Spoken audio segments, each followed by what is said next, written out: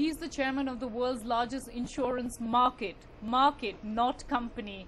John Nelson, such a pleasure and honor to have you here on NDTV. Thank you. In fact, Lloyd's is the only insurance market in the world. Absolutely. So it's the biggest company and the biggest market and a regulator as well. Yes, I mean the Lloyd's market is basically a market which is the global hub for specialist insurance and reinsurance. And within the market we have 90 syndicates with capital provided by many of the world's leading insurance companies. And we specialise in B2B risk, business-to-business risk, catastrophe risk, and other specialised sectors. And the market's been going for 350 years, and we started with marine as our shipping, which was our main business, and then it's gradually evolved into the extraordinary market that it is today. I know it has a special India connection as well, because the original building, which is the coffee house, was apparently also the head office of the East India Company. Correct, correct.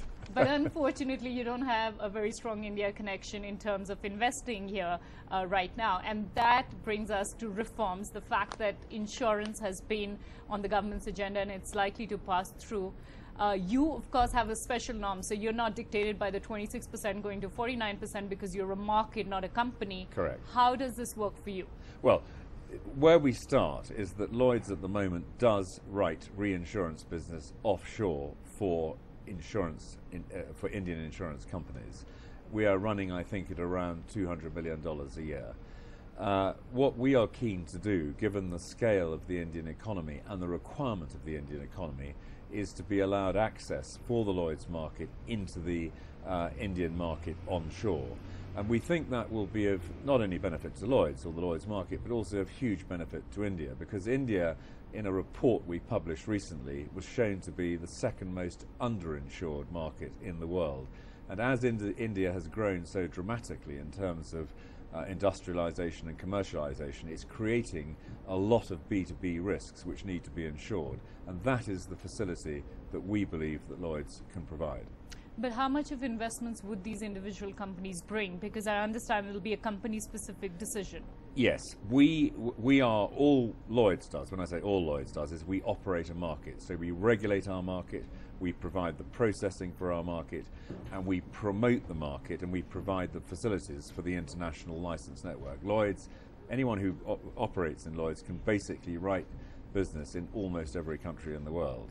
That's what we do. So it's up to our individual companies to make their own decisions. But what I can tell you is that within Lloyd's there is a very clear view that India is a very good market for them. They believe they can bring a lot to the Lloyd's market. We know that the Indian insurance industry has been through some problems. We believe that the Lloyd's market will help India to basically make its economy more secure. I know your Vision 2025 wants the focus coming in from emerging markets, and India is a large part of that, along with Brazil, China, and several others. But just coming back to India and your conversations with the government as well, have you spoken with some of our ministers who are present at Davos? There's Anand Sharma, who is here, clearly from the trade side. Yes, I have met Minister Sharma. And the government are keen for this bill to be passed in Parliament. It's due on the timetable to go through in the second half of February. We'll wait and see. India, like the UK, is a very good democracy, so we'll see what the result is. And it is the loudest democracy at that, it is. according to Minister Sharma in one of those remarks. But let's get back to the investment. Is there some kind of number? You've got $200 million right now in the reinsurance market, which is limited. But is there a number that you can sort of gauge at this time from your conversations about the interest in India? No, because the market will determine. It's hard to say how that will develop, what pace. I would make a general comment, though, that I think that we, in the developed world, we expect the kind of insurance, the kind of B2B insurance, to grow roughly in line with GDP growth rates. In emerging countries, which are underinsured, we find that we grow significantly above GDP rates. So, for example, in South America, our business in some places is growing between 20 and 30% compound per annum as the economy and as the businesses begin to insure these kinds of risks. So, for example, business interruption risk is something which Lloyd's provides. It's a hugely growing market because as the supply chains become quicker and more sophisticated, the consequences, for example, in Thailand of the floods were considerable. And fortunately, those risks were insured. The claims were paid quickly, and the Thai manufacturers, which were many Japanese companies, were able to get back on their feet pretty quickly. That's the kind of paradigm we want to provide for India. I know you waited for a long time for this FDI in insurance to open up, 20 years and Yes. more counting. It's a long wait. But you've already got objections coming in. So there's a panel which is chaired by a senior BJP leader, Yashwant Sinha, who has said that do not open FDI in insurance because it exposes India to global vulnerabilities. And that's really the big fear in India, that people will come in and the Indian economy will be held ransom because of global risks. I mean, I'm a businessman, not a politician, so I think the politicians will determine within Parliament what they think is right.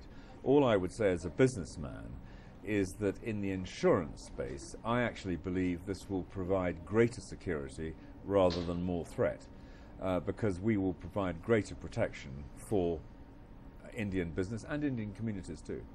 But there's a problem as well in the bill, because one side companies say 26% to 49% doesn't do anything for us. It's Right. as good as what it was, because yes, we might just expand our capital, but we want 100% as ownership to come in and really establish our presence. Well, I think that the answer in pragmatic terms is one step at a time. I think if you look at successful economies worldwide, you will find that most of them, after a period of adjustment, which is India is going through, the lower the barriers are, the greater the prosperity that those countries enjoy. And I believe that India, by opening up its economy, as it is gradually, it will benefit hugely, and particularly in the space that we're in. And the other major problem is finding partners in India, because everyone says all the good companies are taken. There's Yes. a lack of credible partners in India. Yes. How would Lloyd's address that for the various companies under your umbrella? Well, I think the market will develop because the demand for this kind of insurance is going to increase. So what you will find is that businesses will be created, they will be bolted on to other financial services companies, and India is a very, very enterprising economy. And I think it may take a little time, but I think it will happen. So just to clear out the India subject, Lloyd's is keen on entering India, will welcome the reforms, and you see that happening in the next few months. We do. And also, I think another point I would make, which is consistent with our Vision 2025, is that we are keen to encourage insurance carriers from countries like India to come in and invest themselves in the Lloyd's market. And that is something that we would like to see. Okay, let's move on to other aspects here at Davos as well. And I know that you have meetings with Prime Minister Cameron as well, and you're traveling to India with him later on in the year. But his conversations and comments in Davos have created quite a stir, especially when it comes to Britain seeking a referendum on Yes. its Eurozone membership. Yes.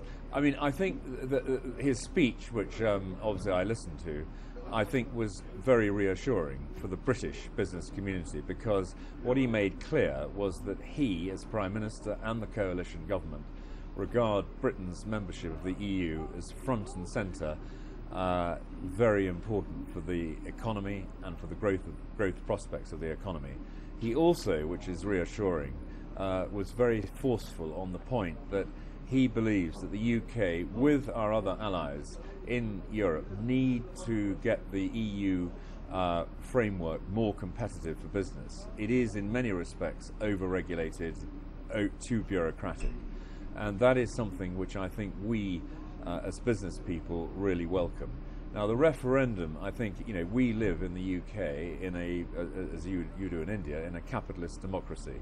So we have to accept that the public have to have their say on this. And I think what he's done is to say to the British people, I want you to decide, but I want you to decide when we know what the structure is going to look like, because Europe is changing greatly with the integration of the Euro countries and so on. And that means that by, I think it's 2017, he anticipates putting a referendum which will be an in or out when all the facts are on the table. And I think that pragmatically is probably necessary. It won't severely damage the business element from being part of the Eurozone for companies which are British-based. I think what he has said, the reassurances he's given, will actually improve confidence in the business community that the government is determined to make the case for staying in the EU. Obviously, as I said, we're in a democracy. There is some uncertainty as to where this is all going to end up.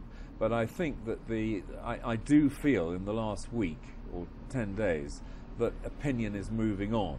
And I think people are beginning to see the benefits of our being right on the inside of the EU. Okay, very quickly, the other conversation was about tax avoidance, and he raised that very strongly. How Yes. would you respond to that? Because India is struggling with that. We're talking about taxing the super rich and some of those corporates out there.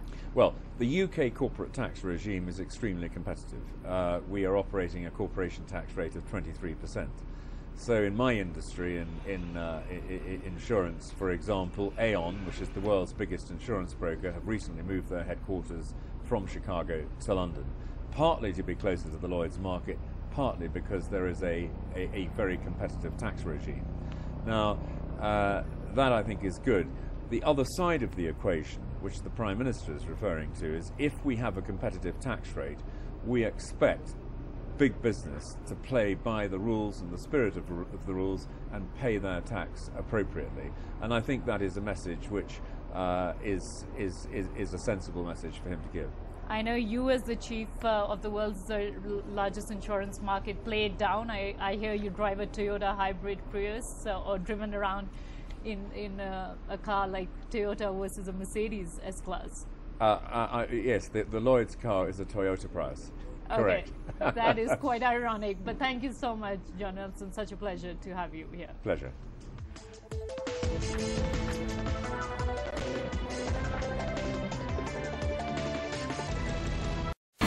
India's #1 news app just got even better. Download NDTV's new app. Fully optimized for Retina display. Full screen view. Faster response time. And Sudoku. NDTV's new iPad app. Download now.